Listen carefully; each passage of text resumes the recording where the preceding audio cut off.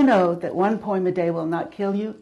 We hope you'll find out by listening in every day during April to One Poem a Day Won't Kill You, Yamhill County's celebration of National Poetry Month.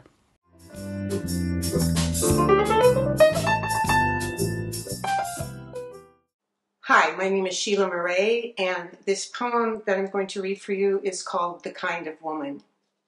She was the kind of woman who carried herself with self-assured grace, self-possessed it seemed, fully armored in fact, protecting herself in the only way she knew. Seldom would anyone look closely enough to see her soft, vulnerable underside, and it certainly wasn't safe to open the door.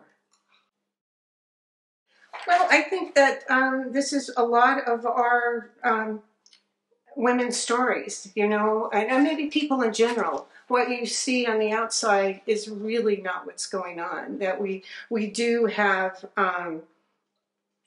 we have a door, and there's that soft, vulnerable underside that we hide for our own protection. So.